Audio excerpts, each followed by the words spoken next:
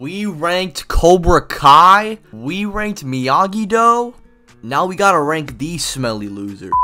Bert, without a doubt, is the weakest dude in the dojo. He's just automatic F tier. I mean, in my tier list, he's just the weakest character in the Cobra Kai verse itself, so it's quite unfortunate for him. He just literally does nothing good. At best, he just beats Mitch while he's off-guarded. And plus, this was a spar, so it's not even reliable because Hawk also scraps with Mitch in a spar. Speaking of, next up is Mitch/Crippled Miguel in E tier.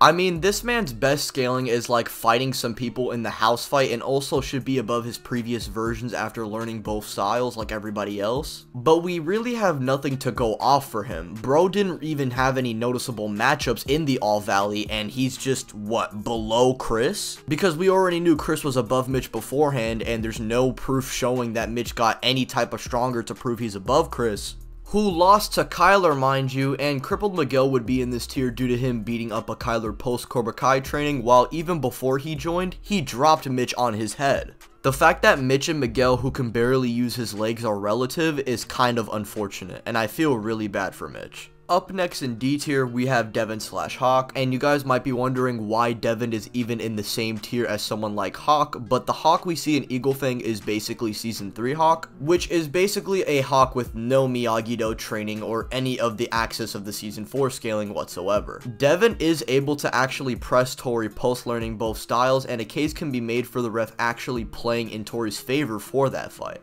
And Season 4 Tori, in my opinion, should be well above Season 3 Hawk, since that version of Hawk lost to Sam, who has to rely on both styles to outclass Tori completely. However, there are things to consider, like it being a tourney fight and maybe Tori not trying as hard against Devin as she did against Sam, but those things we can't really quantify, and we also have to consider how much stronger the characters are with both styles and them getting stronger over the course of the season. So even saying that Tori is holding back against Devin, Devin should just outscale Hawk by a good bit in the end. And I already know people are going to be so mad at me for saying this. She's a little girl, how can she be Hawk? She only had a few weeks of training. Like, I can't win, bro. The show literally tells you this.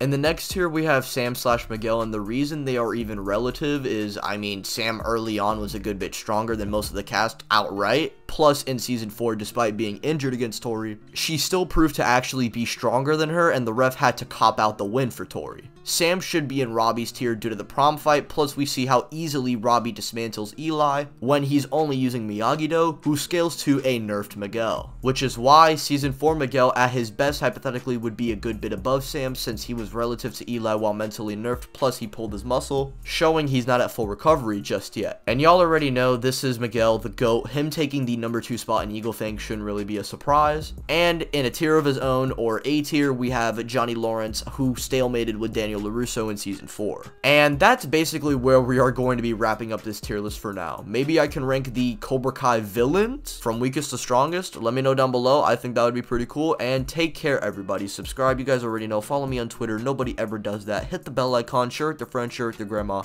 And peace out.